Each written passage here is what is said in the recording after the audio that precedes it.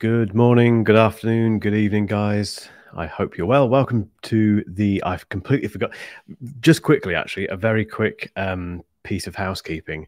I'm exhausted. So this will either be one of the best live streams I've ever done or horrendous. I don't think there'll be any in between. I think it's going to be one of those two, either brilliant or terrible. Both things not through my doing, just through chance, really. So either apologies firstly or thank me later. I'm utterly destroyed energy wise. You can probably hear it in my voice a little bit as well. I feel okay. I'm just I'm not ill. I just feel very tired, the reasons for which will become clear very soon. Firstly, though, more housekeeping. If you haven't checked out the Substack newsletter list, it's down below in the description. And also down below in the description is the link to register for the... oh dear, this is terrible. Hang on a minute. This is water, I promise. This is going to be an interesting live stream, guys. Sorry, so start again. The Substack, if you're still watching, you're amazing. The Substack newsletter list is in the description, as is registration for, or not registration, but registering your interest for the Mark Ellis Academy, which is kicking off later this year. There's no tie-ins with either of these things. The Substack newsletter is a thing that I send out every Friday. It's just a written newsletter where I muse on this industry a bit like I'm doing now, and you can unsubscribe at any time if you don't enjoy it. No hard feelings. And equally, the Mark Ellis Academy is basically just adding yourself to a list to hear more about it when it's ready. So yeah, if you haven't done that yet, go for it. If you've already subscribed to both of those things, thank you. It's very much appreciated. We've had lots of new Substack newsletter list people already over the last few weeks, which is much appreciated. So I can see a few people are coming into the live stream as we speak. Hello, guys. As always, I'm purposefully not looking at the live chat window because I don't want to be distracted. But please put any questions you've got in there, anything that comes up during what I'm about to talk about, or any questions that you have generally. I've just remembered that someone did email me, which I'm going to with some questions. That's a good point, actually. If you don't watch these live, because I know it's difficult to get onto these based on the time that I do them for certain regions. If you can't get on them, but you do have questions for me, just send me an email. The best email address is a new one, actually. It's mark@markellismedia.uk.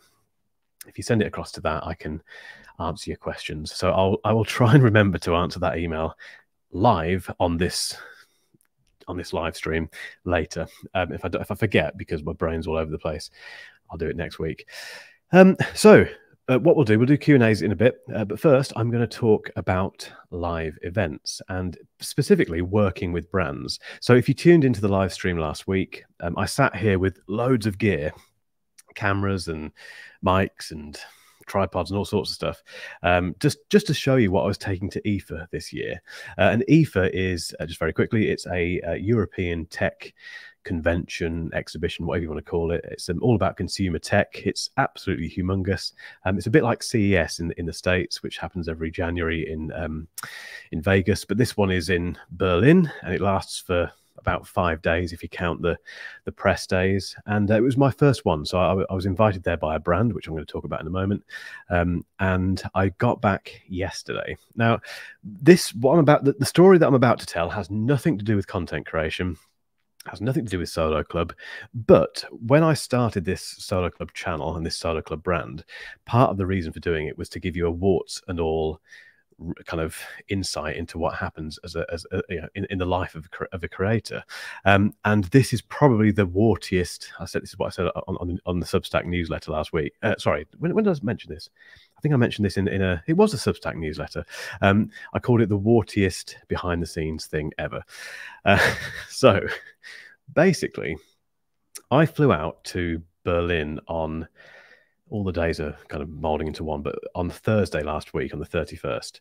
And I'll explain who I was going out with in a moment. But basically, I got flown out, and the flight was my first ever connecting flight. So I left Birmingham in the UK, went to Munich. That's where the connection was. Got from Munich to Berlin, and then that was my final destination. Great. you'd think. Got off the plane, got through to baggage handling, and did that thing where you wait for the revolving kind of baggage claim belt thing to go past, and all these suitcases came out and came past. And normally with this, for some reason I'm always last. My suitcase always trundles around last, so I wasn't too concerned to begin with. But the longer I waited, the more I was thinking something's not right. And the same suitcases kept coming past after a while, again and again. And there was me and about 3 or 4 other people that were waiting. And I looked up at the screen above the belt, and it said finished against our flight. And that's when dread and horror and this horrible, horrible sinking feeling started to literally sink in. My baggage wasn't there, basically. So what I had a kind of rucksack with all my camera gear. Thankfully, I didn't put that into the hold. I did take that on as hand luggage. I very nearly checked it in. I'm so glad I didn't. It would have been even worse if I'd done that. So I had that on me. But I had a big suitcase because I was staying for 5 nights, 6 days, 5 nights, something like that. And I had a lot of stuff. I had a lot of stuff to wear. So I had a big suitcase with all my clothes and a couple of tripods, a couple of the tripods that I showed you last week. So the brand new carbon fiber tripod that I bought, and also the PGY Tech Mantis pod, which is the kind of vlogging thing. They were both in there as well. And some other stuff that I just needed, toiletries and all sorts of things. Nothing particularly exciting, but, life's essentials. So that is what didn't come round on that belt. And this is the first time it's ever happened to me. People who are watching this either live or in the future, I guess there's normally some, I don't know what the stats are, but 1 in X number of people have probably experienced this at some stage. But it was my first time. So I kind of walked across to the bagging, I think they call it the bagging tracing area in the Berlin airport. And yeah, so look, my baggage isn't there. And the guy behind the thing, who was very nice, said, okay, just fill this form in and we can send it on to the hotel that you're staying at, or we can send it back to your house, whatever you want. So I said, okay, let's send it to the hotel I'm going to. And then I said, how long do you think that will take? And he said, well, it could be tomorrow, but it could be 3 days. And at that point I said, 3 days? But surely if it's in Munich, which is presumably what's happened, you just got it's an hour's flight from Munich. Just send it to Berlin and then send it to my hotel, please. And he said, we can't guarantee when that will happen. So I filled this form out and then hot-footed it basically from the airport, because this was about 5 o'clock in the evening and I had a dinner thing to go to. So I hot-footed it from the airport, found a branch of H&M clothes store somewhere in Berlin, and went shopping. Went shopping for clothes and pants and socks, and pants in the UK being things that you wear beneath your pants if you're in the US. Way too much information, but you know what I'm saying. I had to go and buy lots of stuff, toiletries, etc., etc. Thankfully, managed to get to the hotel just in time to go out for dinner, and that was that. And to cut a very long story short, I still don't have my baggage. And remember, we're a week later now, actually, so it's been pretty much exactly a week since they lost my baggage, and it hasn't turned up yet. And it appears to be lost in the system somewhere. And that was, again, we're not here to talk about my baggage problems, but this happened during a creator expedition, if you want to call it, time out on the road. And because I've never lost my luggage before, someone hasn't lost it for me before. And it's amazing how much it throws you out. You almost lose your identity. It's all your stuff that's just not there anymore. It's just amazing how much hassle it causes. And I had to keep going shopping. I went shopping about 3 times for clothes during a work trip. I've never done that in my life. I might have bought a pair of shoes before, emergency pair of shoes, but I've never been properly shopping for stuff 3 times. I even had to buy a suitcase to take stuff back. It's just...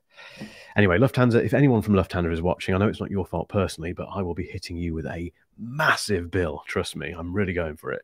Incredibly angry about it, and it made everything more stressful than it needed to be. So that is why I'm a little bit jaded. And also, 6 days away from home is a long time, particularly when you've got a young family. And also, there's an awful lot of work involved, which I'm going to talk about now. So that's the precursor to all of this, and why I sound a little bit croaky, and why some of this may not make sense. And while I was saying that, I was thinking maybe these live streams never make sense. Who knows? So I'm a bit all over the place, but let's just have a laugh. We're all friends here, aren't we? So I thought what you might find interesting with this is how it works when it comes to going abroad with brands and why you do this, why they want you to do that, and how it works when you get there. So I've done a few of these now. I've done a few in the UK, I've done some stuff in London, but I've also been to Paris, I've been to Amsterdam, Munich, Berlin a couple of times, and one or two other places. So it's taken me around some quite interesting locations that I haven't been to before. I've been to London lots of times, but apart from that, I hadn't been to any of those other places. So it's firstly, travel-wise, it's great. It gives you this insight into the world that you may not have seen unless you go on holiday there.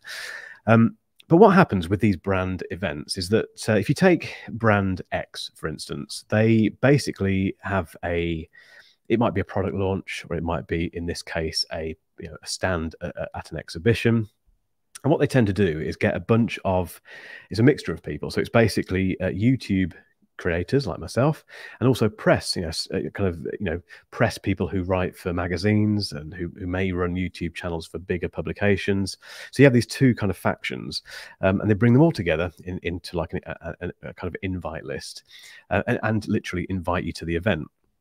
And it's normally the ones that I've done, they tend to, depending on the size of the brand, obviously, but bearing in mind I've done it with Panasonic, I've done it with Honor, most recently at IFA.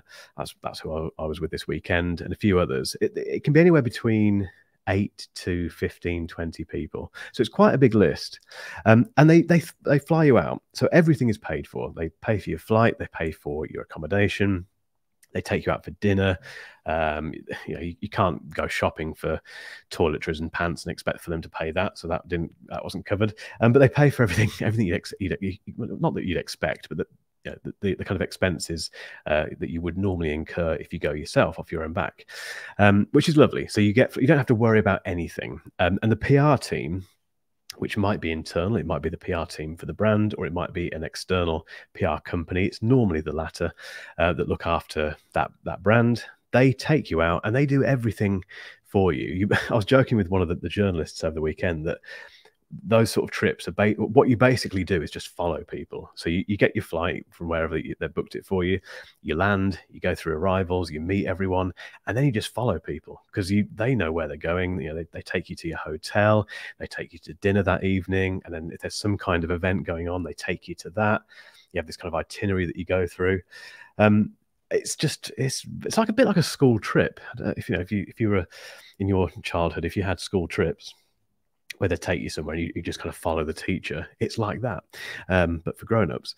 So it's all very well organized. None of these events that I've done have been badly organized. They're very much there's a lot of duty of care going on. They want to make sure that you're happy and you know where you're going, that you're fed, you're watered, you've got a nice bed for the night. It's really nice. Now, as you'd expect, the reason it's really nice and the reason all this stuff is so runs like clockwork, and you get not the best of everything, but you get some nice stuff. It is because they want to impress you. Obviously, we are press, we are YouTubers, we're people who are going to talk about these brands, review their products, etc., etc. So they want you on side, really. And it's important to say, obviously, at that stage, that doesn't influence your opinion of the products, and it shouldn't. If it does, there's something wrong. I've had this with, for instance, Sony is a great example of this. They have taken me to a couple of things in London, but I will still say if their products suck, which sometimes they do. So, for instance, the Sony XM5 headphones, I'm not a big fan of those at all. I won't, just because they take me to London and send me out on a boat with some nice cameras and give me a nice lunch, I will still say that the Sony XM5s are terrible. Now, whether or not that potentially jeopardizes that relationship, I have no idea. I can't speak for Sony on that. It shouldn't do, because they want genuine opinions out there. So, but that's important. I can't speak for other creators and other press people, but I think the fact that the press do go out, and these are people who are writing for Engadget and Laptop Mag and these big publications, they have to be very much, very what's the word? Have their own opinions. Basically, there's a word for that, and because my brain's not working, I can't think what the word is. Partisan, that's it, isn't it? So that's important to mention that. But equally, they do want to impress you, and they want to show that they're a nice brand. They can look after the people that they're bringing out. And the whole purpose of these events is, like I say, it's either to show you a new product, or it's to take you to the event they're exhibiting at, take you to the stand, again, show you new products or whatever it might be, or introduce you to the owner, the CEO who's doing a talk somewhere. that's pretty much the remit. And what they don't do, and this might be something that surprises you, they never say, or the ones that I've done anyway so far, haven't said to me, so you can come out, it's all paid for, this is what you'll be doing, but we'd like an Instagram story, we'd like an Instagram reel, we'd like a YouTube video, we'd like that content producing. None of these brands have ever asked me for that at all. They literally just invite you out and then off you go. You do the stuff that happens during the event. Now, inevitably, well, not inevitably, there's two things you can do with that. One of them is you can just go along for the ride, get a nice free dinner, get a lovely hotel stay, meet some new people, do a bit of networking, get your hands on some products that haven't been released yet, and then go home. If you do that, my guess is that you probably won't be invited that often in the future, because what they're expecting, although it's not explicitly said, is some kind of coverage. You know, if you're a journalist, they're going to get coverage in that magazine, obviously. But if you're a YouTuber, in the back of their minds, they're thinking, hopefully Mark is going to do some Instagram stories, a couple of reels, maybe TikTok video, maybe he'll do a YouTube video. But they never ever ask for it, which fascinated me when I first did this. So my first experience of this was with Oppo. The Android manufacturer. They took me to Paris I think it was last September or August, and it was the first one I'd been on, the first kind of overseas event that I was taken to. And this was for the launch of a new phone, which they sent to me beforehand. But again, they sent it to me. They didn't say, we'd love to see a review video. It's just a case of, we want to send you this new phone. Oh, and by the way, do you want to come to Paris to celebrate the launch? Okay, great. Now, obviously, I published a review, which hit the embargo date. While I was out there, I did some stories on Instagram and a few short form things. But I was never checked up on. No one ever came to me and said, when are you going to publish the video? They just kind of hope that you're going to do it. They can't force you to. And again, this comes down to transparency and letting us do our thing. You know, if that Oppo phone had been terrible, I would have said. It wasn't, thankfully, for them. It was a very good phone. But yeah, they just kind of let you get on with it. So it doesn't feel like there's any pressure to make content. But equally, you have to use common sense. If I went to IFA this weekend with Honor and didn't do anything, so didn't post a story or a reel or anything at all, and just sat there and watched it, and watched the keynote and had my free hotel stay, I'd have felt like I'd done them a bit of a disservice, really, because I should be covering this stuff. It's my job to cover this stuff, to give my opinion on it, to relay the news about these new things. So it's a bit of common sense, really, even though it's not kind of explicitly told. You're not explicitly told to do anything. It's just common sense, guys. So that's kind of how it works. The other thing to bear in mind with these events, as you might guess, is that it's very much an in and out type thing. So they typically only last a couple of days. You get flown out normally later on in the day, which means you get there and you go straight to dinner. You don't get a chance to do any sightseeing. At the most, at these events, I've probably had about an hour to do, or an hour or two to do stuff. It was, as in do stuff on free time. It was a bit different at IFA this time. So, we had the 31st, the terrible baggage day. We had that evening to have dinner. And then the next day we watched the keynote, which was the first thing in the morning at the IFA conference. And then the rest of the day was actually pretty much left to us to do what we liked. But again, I used my brain and a bit of common sense and thought, well, I'm here with Honor. Let's spend some decent time on their stand, see what it's all about, and get some content out there. And I did, and they really appreciated it. Later in the evening, one of the main PR contacts at Honor said, "Look, loved your stuff. We've sent it off to the top brass so they can see it along with all the content that everyone else has done. Thank you very much." That was it. If I hadn't done that, they'd still have fed me that night. But why am I there? Why? I'm not there for a free ticket. So yeah, but as you guessed, you don't, because of those very tight timescales, you don't see much of the country. So when I went to Paris for Oppo, and when I went to Amsterdam for JBL, I didn't see a huge amount. JBL, I saw a bit more of the city, because we got bikes and cycled rather to dinner later that night. So we got to see a little bit of the city at night, which was amazing. But you're not a tourist while you're there. You're there with the brand. You do what they say, really. You have to turn up on time to do things. I've heard some horror stories. I won't mention the branding in question, but it's a very, very, very, very big one. I've heard some horror stories of people who've been flown a long way away, very far overseas to go and witness something.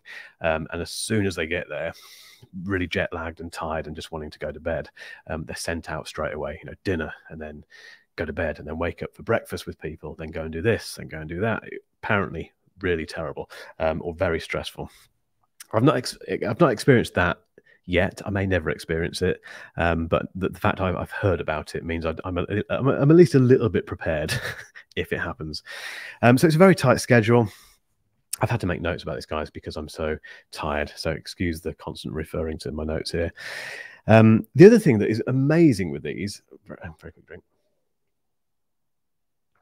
The other thing that is amazing with these events, and one of the biggest benefits of doing them from my perspective that I've learned, is meeting fellow creators. So I've made some brilliant friends, fellow YouTubers, other journalists, etc., just by being at these events. Because while you're there, you're kind of cocooned in this kind of weird little family, which consists of the brand, the PR people, the journalists, and the YouTubers.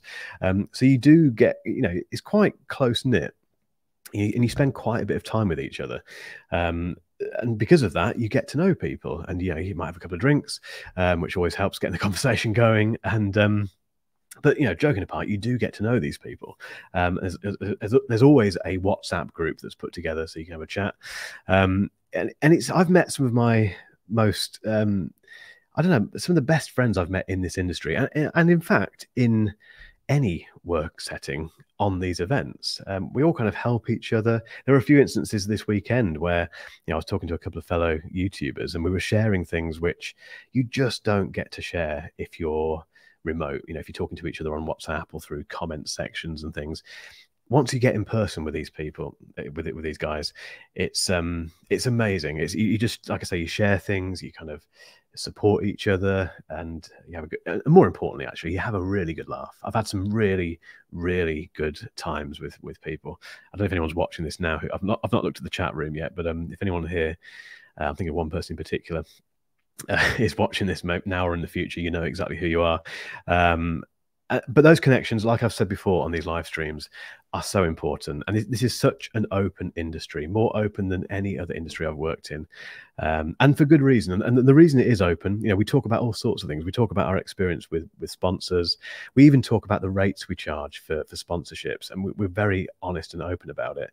And the reason we do that, and the reason we share that, is because not a lot, but there are people out there, and I was one of them once, who undercharge, who don't charge enough for sponsorships, because there's no rule book, there's no sponsorship Bible. You go into this completely wet behind the ears, and no brand is going to tell you what to charge. You have to quote yourself. And I've undersold myself no end of times in the past, but I've learned my lesson, and I've learned my lesson because I know from other people that certain rates are achievable. And we had a couple of conversations this weekend where there's one guy in particular who realized that he had been underselling himself for quite a while. And I revealed what we do in the Markerless Reviews empire, and he was amazed in terms of what he could potentially charge sponsors, and I helped him out. And 2 days later, he got a big sponsorship deal. So that doesn't harm me. It obviously doesn't harm him. It's a big benefit. But what it does do, it raises the value. If we're all saying the same stuff to these brands, we are raising the value of creators as a whole, which is really important.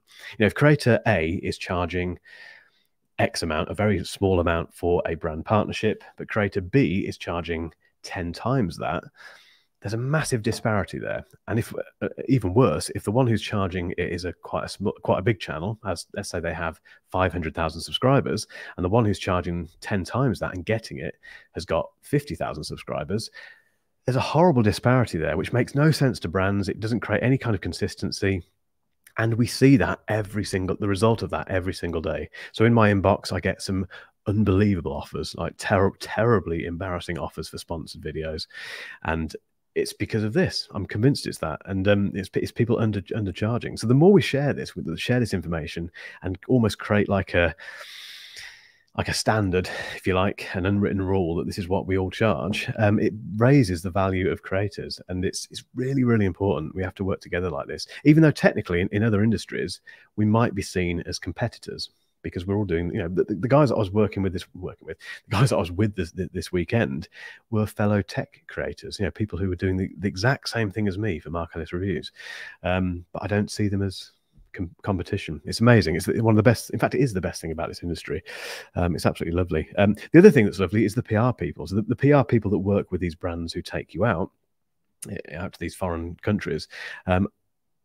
In my experience, anyway, I don't know if it's always the case, but certainly in my experience to date, are absolutely lovely, and not falsely so. It's very genuine. They're just lovely people, and they make the whole thing great. I know that's their job. I know exactly that's why they're paid. But you do have to be a certain type of person to do that. You have to be very patient. You have to be outgoing, but not too annoying outgoing. Again, I've met some lovely people doing this in PR, and that hasn't always been my experience in the past in other industries. It does seem to be something about this tech industry in particular, which is lovely. The other thing that is great, and this isn't always the case, it depends on the type of event that you're invited out to, but quite often it will get you in front of new products that haven't been released yet, and it means you'll either get to take it away with you, or you get the, you know, when it is available to review, you get one of those things that's been released or is about to be released. And as I've spoken about before on these live streams, the earlier I can get products to review, the quicker I can get them in front of the audience, the bigger audience I can gather. And equally, I'm not having to buy this stuff, which reduces the overheads for each video, makes this business more profitable, which means I can put all that back into the channel, most of it, apart from buying myself new pants because I don't have any left because of Lufthansa. I can put all of that back into the channel, reinvest it into the business, and make better videos. But, you know, and everyone benefits from that, basically. Was there anything else to mention? Yeah, so that's the first way that we work with brands when we go to these things. The other way is to actually work with them when you get there. So I did 2 videos at IFA with 2 different brands, which they didn't fly me out. They just said, look, if you're here, do you fancy doing a little sponsored video? To which I said yes, because the rates were good and the products looked good as well. So one of them was a robot vacuum cleaner, which we've all seen. You know, those kind of things that kind of go around and do the work for you, basically. The interesting thing about this one is that it had a self-emptying station. So the robot vacuum cleaner went into the station, and then all the stuff was sucked up into this little canister thing, basically. So again, massive time saver, just interesting, not particularly expensive, very well made, just looked like a great product. The other one was a big TV brand. You can see this all on the well, you can see one of those on the channel at the moment. I'm not mentioning them just in case I need to be careful, but it's obvious who it is. But yeah, it was a big TV brand who had 2 global campaigns that were running, which they wanted me to cover and talk about. So this wasn't a review or anything like that. The other one wasn't a review either. It's just demonstrating and, you know, revealing this new product. This one with this other brand, with the TV brand, or electronics brand rather, was basically helping them reveal these 2 big initiatives. One of them was to do with like it's a green initiative, and the other one was to do with women in tech. So interesting stuff. Plus there were some little tech things thrown into there as well, like new TVs that they had there. But for both of those, it was a case of getting to the event and then going to their stand, filming some stuff, doing some vlogging stuff in front of the stand, editing it, getting approval, publishing it. And that was quite a lesson, actually, in certain ways. One of those videos kind of kept going backwards and forwards, and a few things that needed changing. No problem with that whatsoever. Got there in the end. I think the end result is great, so doesn't bother me at all. But it was a lesson in how much work's involved, and you do then look at the profitability and think, did it work? Was it profitable? It worked out to be profitable, I think. But it was what happened is I spent a lot of time with those 2 brands to getting the shooting done and getting approvals and stuff like that. Whereas I could have spent some of that time potentially working with other brands or just surveying IFA and walking around it, which again, you have to judge this stuff and work out how you want to spend your time at these events. I'm 99% sure I did the right thing. I think it was a great experience for that reason, both the honor stuff and working with those other brands. It was just had this cloud over it all the time, which was the lost luggage. That one thing just kind of made everything more difficult than it needed to be. So yeah, that's how we work with brands, guys, on live events. I can see that we've got some comments. I'm going to have to stop talking and have a quick drink of water. But let me for the first time open the comments chat window rather. And Johan was in before I even started, actually, saying, so you're looking forward to this one. You're doing lots of work with a few brands at events over the next 6 weeks. That's brilliant, Johan. Do you want to let us know what, if you don't mind? You don't have to say the brands that you're working with, but perhaps let us know what you're expecting to do with them. Hopefully, this was interesting, Johan. I don't know if this is the kind of thing that you're going to be doing with these brands. Possibly, looks like it is if you're doing them at events. But yeah, if you've got any other questions about that I've perhaps raised while waffling on a moment ago, then go for it. Lots of familiar faces, guys. Welcome, Jakob, Richard, Alan, Chris. Ben, here he is. I might have been referring to Ben, lover of tech. Ben knows what this is all about. Ben has been to more events than me by quite a distance. He's very experienced in doing it. He knows what it's all about. And we have a good time, bedtime. There's always a few drinks to be had, as you can imagine. It's you need to unwind at some stage. Depends how much you want to unwind, depending on how much work you've got to do the next day. I didn't go too silly though. But questions, guys. Let's have some questions. Let's go for it. Let me try and find questions that I've not seen yet. There's something. I'd love to hear your lost case and lost luggage stories, just to make me feel a bit better that I'm not alone. Johan says nothing worse than lost cases when you have tight schedules to get filming done, etc., and half the stuff is missing. That was the problem. The thing is, I had the stuff to get the filming done, apart from my tripod, which would have been. I bought a brand new carbon fiber tripod for this trip, which I showed you last week. That's somewhere in Germany now, and didn't have access to it at all. I don't know when I'm going to need it next either, so that's 90 quid that I could have probably saved. But yeah, that is what made it very, very tricky, actually, the tight schedules. I was kind of running backwards and forwards, buying new clothes, and then going to do the stuff that I needed to do for work, which I didn't allow for that time to buy new stuff, because I didn't think I'd ever have to do that. So it made it very, very stressful. There was one moment, which was on, I think it was the Tuesday, when I needed to go back into the IFA venue and do some more filming to get some more filming for one of those brands. And I suddenly realized in the morning that I didn't have a suitcase to take stuff back to the UK with me, because I had certain things that wouldn't fit in hand luggage. I'd bought stupid things, like I'd bought a new bottle of aftershave, which was 200 ml, so I couldn't take that through security. I needed a suitcase to check into the hold on the way back. So I thought, okay, that's great. I'm gonna have to go and buy a suitcase. So my girlfriend Jen, who doubles as my studio manager, bless her, managed to find a TK Maxx, which was fairly close to the hotel I was staying at, but it wasn't quite close enough to walk given the time that I had. So I've been using in Berlin. I've been using those scooters, the e-scooters. If you hate them, by the way, I'm sorry, but I used to hate them. I now absolutely love them. They're so convenient. So I grabbed one of those from the hotel, scooted down to TK Maxx, bought myself a suitcase. I put a photo of this on Instagram and Twitter. X, sorry. When did we stop doing that? It's the most orange Patrick. You know who Patrick Rambles is? It's a Patrick Rambles suitcase, bright orange. I have no idea why I bought it. I wasn't really with it. I just thought, that will do, bought it. And then realized that I had to get it back to the hotel. And it was about a 30-minute walk. Two issues with that. One, it would have been an irritating walk because it was really hot. And also I would be carrying an empty suitcase, which would just be annoying. And two, I didn't have 30 minutes because I had to get back to the hotel to work on the edit that I'd been filming earlier that day. Horrible. So I did something which I don't recommend, guys. And this, kids don't do this at home. I don't know hopefully it's not illegal. But I got back on my Lime scooter with the suitcase in one hand. I was holding both handlebars, promise, and somehow looped the suitcase through the handlebar, held onto it very securely, and gingerly scooted, not at full speed, I hasten to add, and in cycle lanes, back to the hotel. Made it unscathed, both me and the suitcase. But there was one moment when I thought, if I come off this scooter and people witness it, there's this English guy going fairly slow down the road on an e-scooter with a bright orange empty suitcase. That's going to look incredibly funny, tragic, and quite expensive from my perspective, because I'd have to probably go and buy a new suitcase.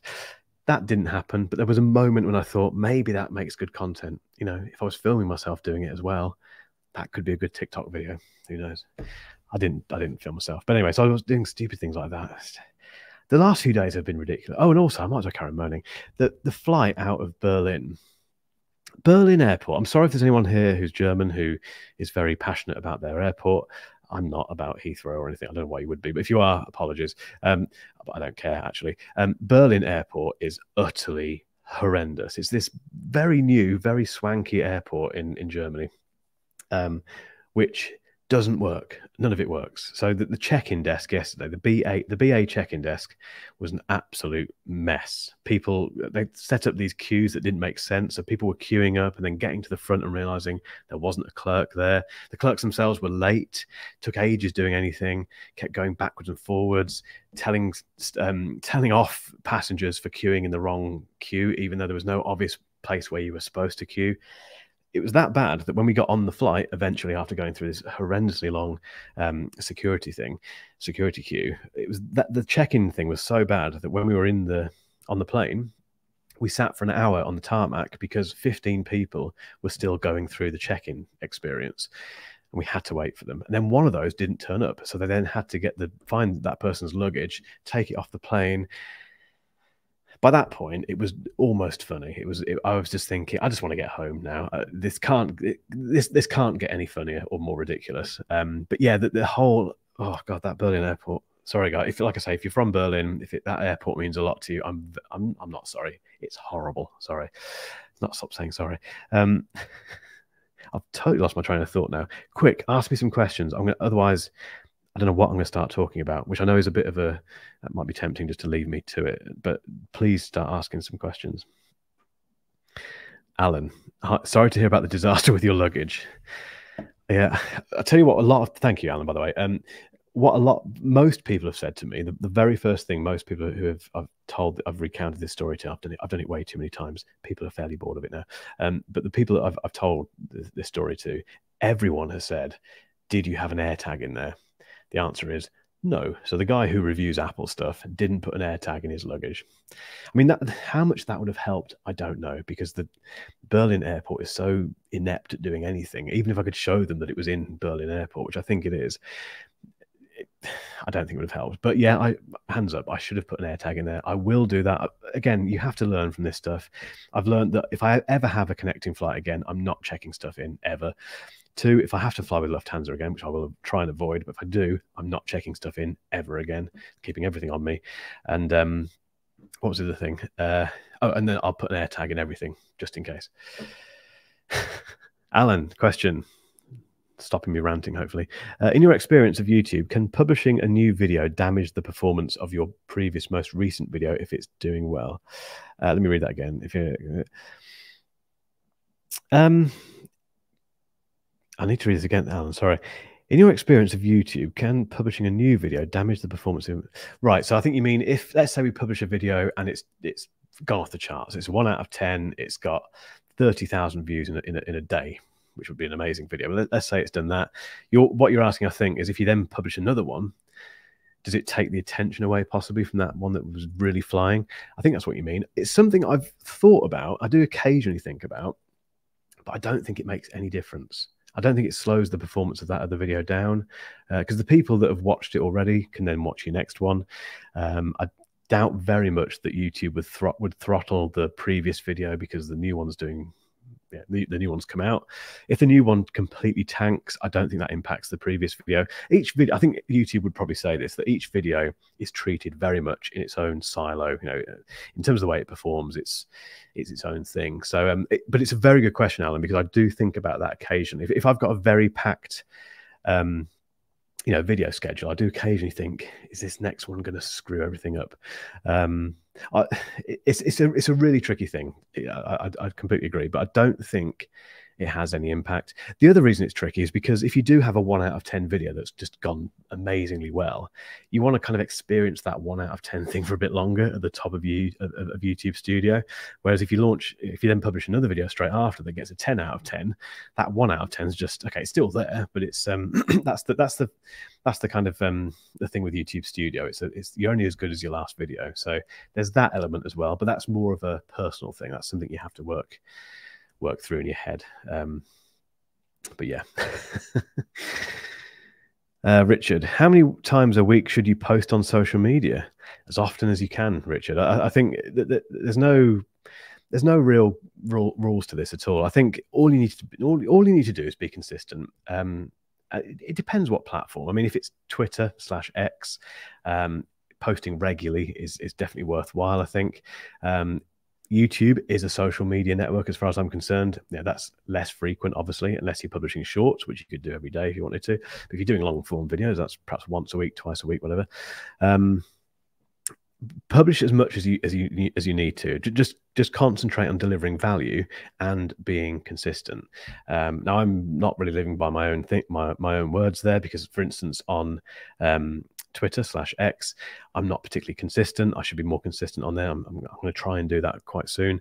Instagram, I'm a bit more consistent with, and that is bearing fruit. You know, I'm getting more views, I'm getting more people becoming followers. But yeah, there's no hard and fast rule, I don't think, Richard. I think you just need to work on whatever works for you, basically.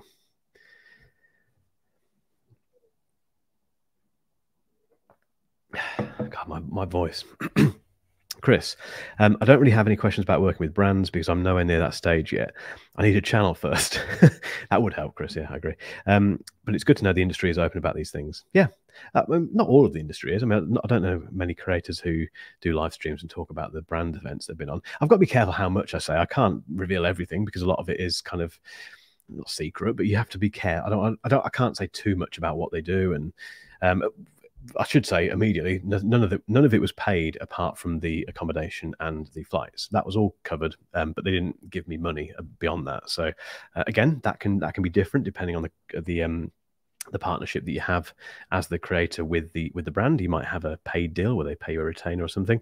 I didn't have that with Honor, but I was, yeah, like I said, I was flown out and put up, which was very nice. Keep the questions coming, guys. I've just reminded myself that I do have questions from someone who sent them in. So again, if you're watching this in the future and you can't make these live streams, firstly, I'm sorry. I do keep promising that I'm going to try different times and things. It's a bit tricky at the minute, but I'm hoping to do something around those lines.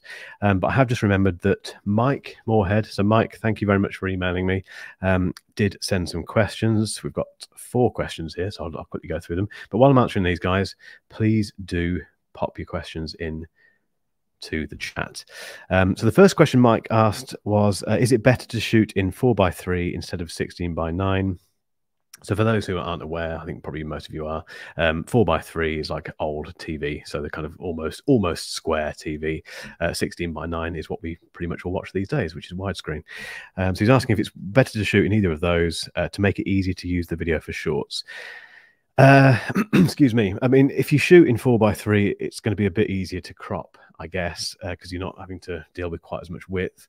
Because obviously you get if you've got a 16:9 widescreen video on YouTube and you want to make a short out of it, you can only have about that much of the frame, this bit here. So if you ever have stuff that's going on over here or over here, you're going to have to do some post kind of panning, which is quite easy to do, to be fair. Any shorts editor can do it, and it's very easy to learn in your editing software of choice.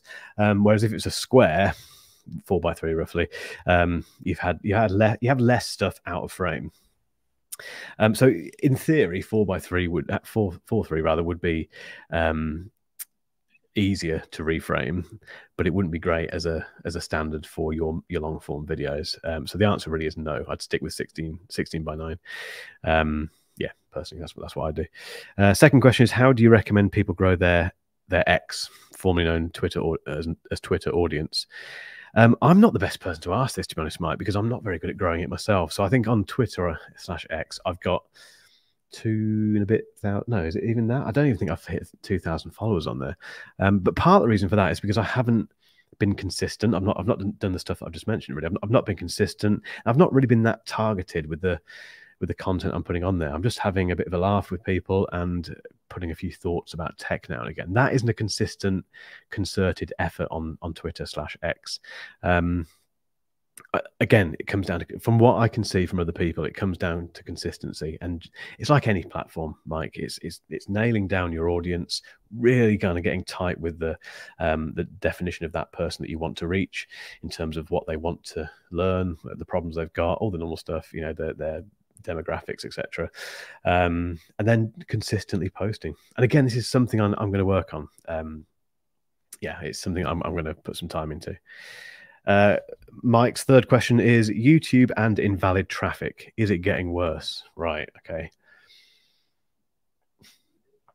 Need a drink for that one. So if you're not aware, I think most people may be aware on here. If you're on Twitter and you follow any YouTubers, you've probably heard this. You've probably heard the phrase invalid traffic recently. Invalid traffic is something that happens. You see a message, basically. If you go into YouTube Studio, it will say something like, I can't remember the exact phrasing, but it will say something like, your ads have been limited temporarily, I think it says, due to invalid traffic. And what it does, it's basically YouTube saying, we think your channel has been hit with traffic that has been paid for. So someone somewhere, may not be you, but someone has paid for traffic to be sent to your video to raise them, to basically artificially raise the viewing numbers. And there's various other things I think they kind of term as invalid traffic. The point being, they don't think those views were from real people, and because of that, I don't think they take the views away.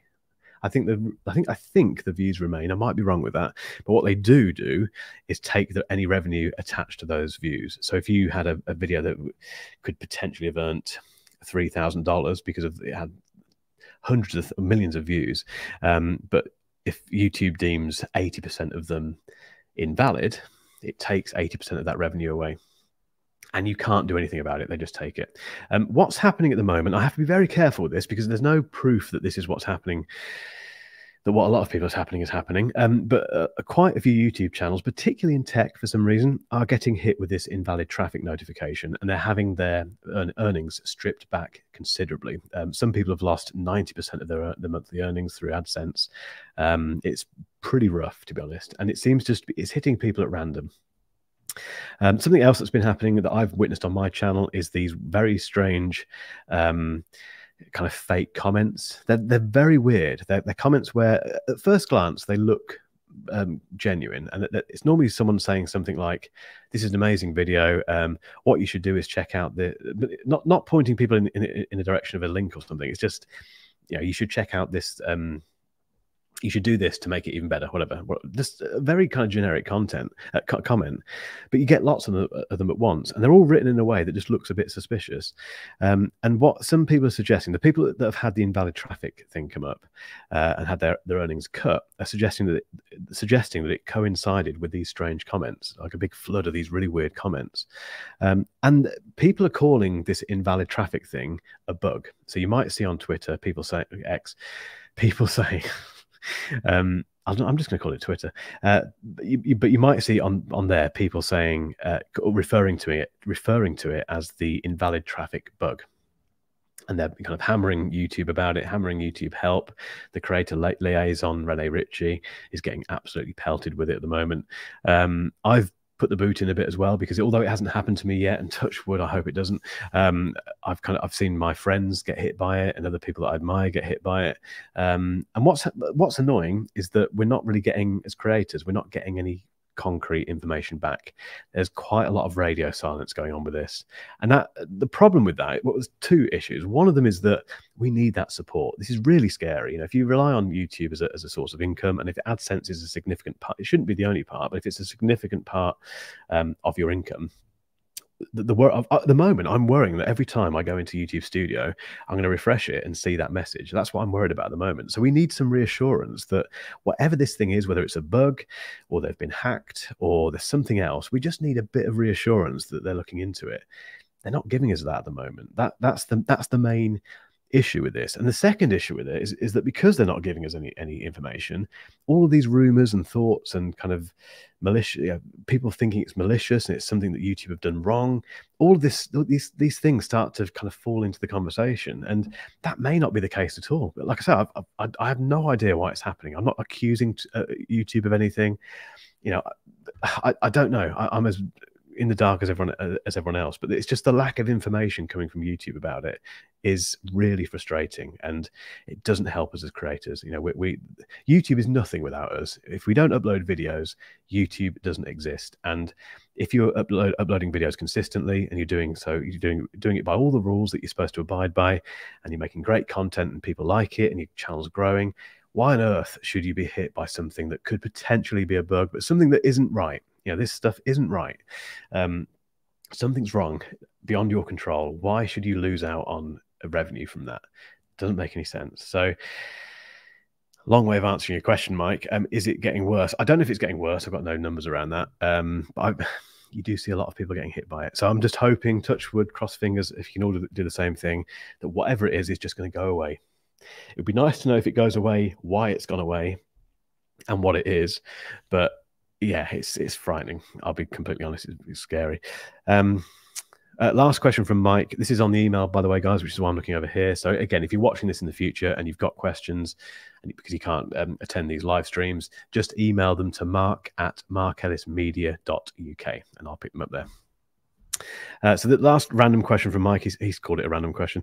Of the current crop of British drivers, who will be the next F1 world champion? Completely off topic, Mike, but I'll let you off because I love F1.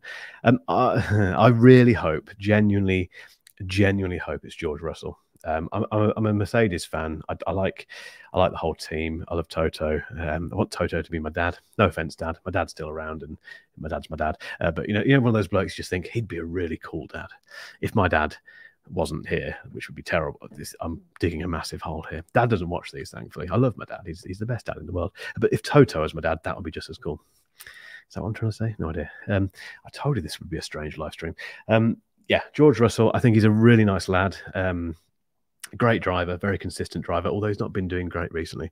I'd love to see something about him. The way he handled that thing between him and Max, when Max called him and he was just class. The interviews afterwards, Max versus George, in terms of the way they presented themselves about it, he was leagues ahead in terms of maturity and the sportsmanship and all that.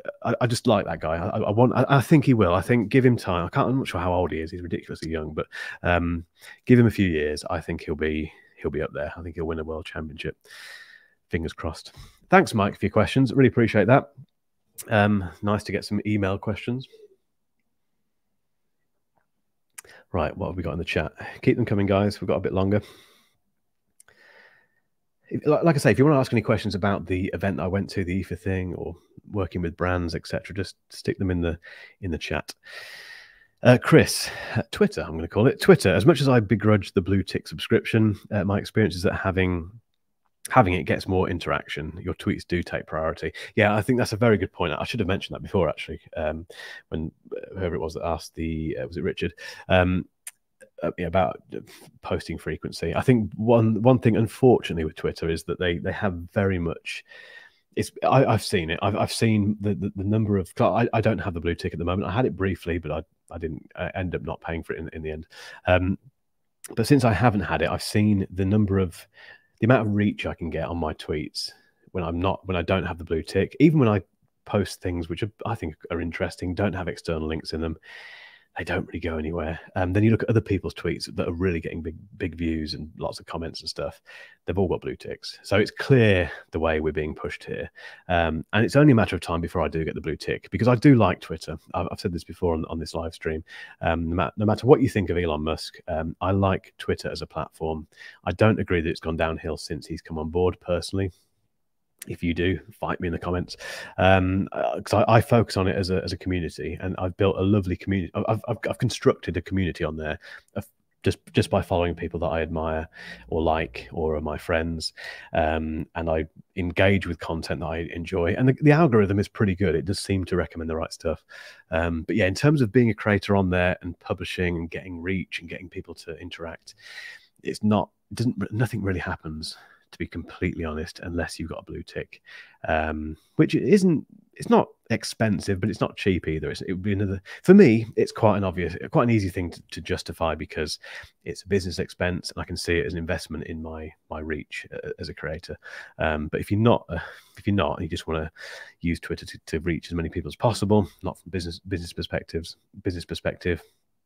it's a tough sell, I think. Yeah, it is a tough sell, really. Right, have we got any questions that I missed? If you've got any more, any last questions, guys, just stick them in the chat window, please. As always, Jakob is helping people in the chat. That's why he's here, really. He knows more than me about most of this stuff, so Jakob will always get in. In fact, Jakob's asked a question. Are you in a situation where you are bombarded by offers, or it's more about you trying to open the gates by cold email? So most of the brand opportunities, whether it be these events that you go to, invites to events or sponsorships or whatever it might be, or product reviews, etc., they tend to come passively. There's only been a couple recently where I've proactively reached out. The most notable one, really, actually, is on my wrist now, which is the Garmin stuff. So this is the Garmin Epix Pro, but before this, I had the Garmin Phoenix 7 Pro, and these are both review units which have been loaned to me.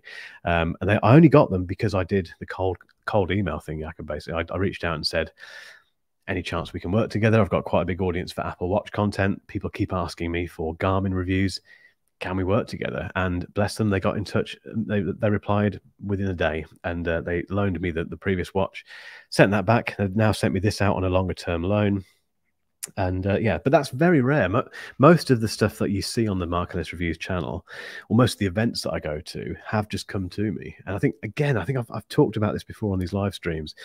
If you're consistent and if you just work on building your audience, getting the numbers up, making the best content you can, really narrowing down your audience, your channel will grow naturally. It just will grow. And as you do that, you will get spotted. You'll get spotted by PR agencies and brands, normally PR agencies who work for brands. The thing to remember with this is that is a job. People are paid to sit there in an office. This might not be how they do it. I know they use platforms for this, but essentially they're paid to sit there and find people, creators, influencers, to connect with brands. And that's what they do. And they find you. That's why it's so important to have your email address in the description of your video. That's generally how they get hold of you. That they'll find you and say, okay, he's got 100,000 subscribers. Great. He makes the sort of content we're looking for. Watch 10 seconds of his couple of videos. Yeah, he presents himself well, does whatever. Then they'll look in the description for contact details. If you haven't got any contact details in there, they'll move on. They won't. I don't think they'd spend much time hunting down your email address, because there are so many other people they could contact. So make it easy for them to get in touch. But they do come to you. So all you've got to do, this is the great news about this industry, is that you don't have to do cold calling, cold emailing. I thought you'd have to do that. When I first got into this, I thought, okay, I'm going to have to devote, X amount of time each week, each month to reaching out to brands. And I did that for quite a while. For 2 or 3 months when I first started, I had like a system where I was, emailing Microsoft and Apple and Samsung and Bose and all these other brands, and then doing follow-up emails. And I got a couple of bites. Microsoft got back to me a couple of times. Nothing came of that, unfortunately, but they did get back to me. Sennheiser got back to me and sent me some stuff. But the amount of work I was putting into it was ridiculous looking back. Very wet behind the ears, didn't know what I was doing. Whereas if I'd known myself, if I could tell myself back then, if I could say one thing to myself back then, it would be stop doing that cold emailing stuff. Stop it. Just get rid of the spreadsheet and just make content, because they will come. If you build it, they do actually come. So yeah, in answer to your question, Jakob, 98% probably of the stuff that I get and work with and get invited to comes to me. That's one very important point, actually, about these live event things. When brands invite you to these events that are overseas, they come out of the blue completely. They just end up in your inbox. And sometimes you get them via DMs on Instagram and stuff like that. But generally speaking, it's an email. But they all, bless them. This is one thing I wish was a bit different. It's always very last minute. So you perhaps get at the most a month's notice, but that's quite long. I've had it 2 weeks out. a week out, I think, once. And a couple of times I've not been able to make it because of life and other things that have been booked in.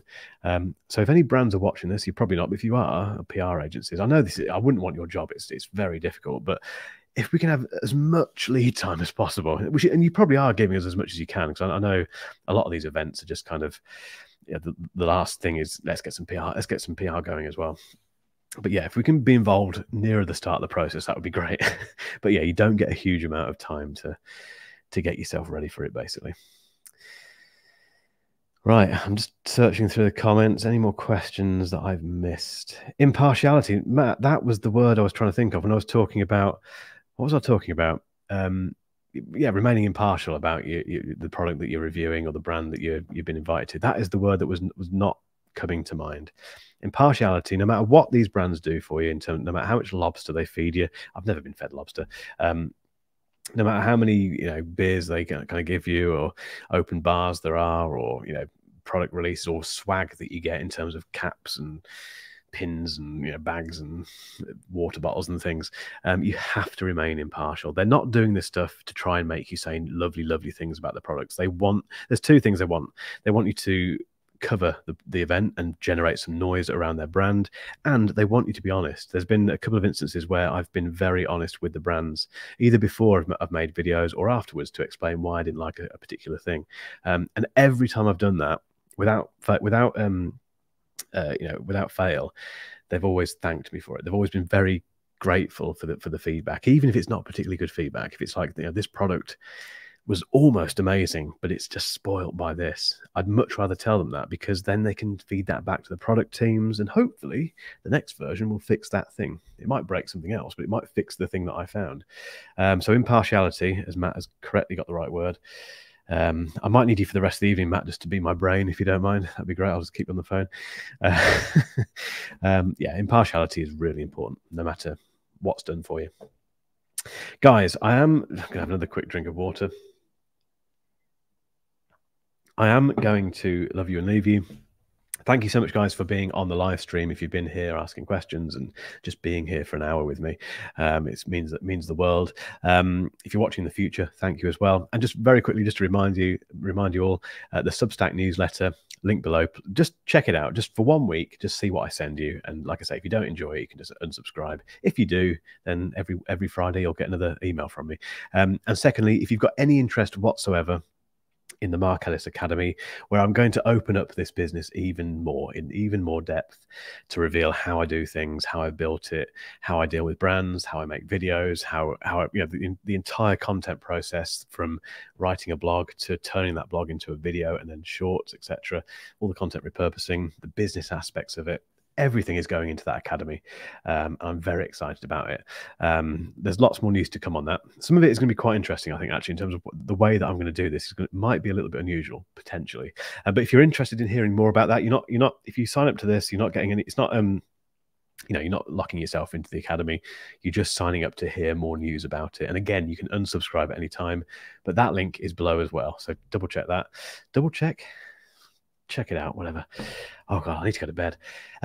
Thanks, guys. Thank you. I'm going to do the end stream thing now, and have wonderful evenings, rest of your days, whatever you're doing. And I'll catch you next week. Cheers, guys.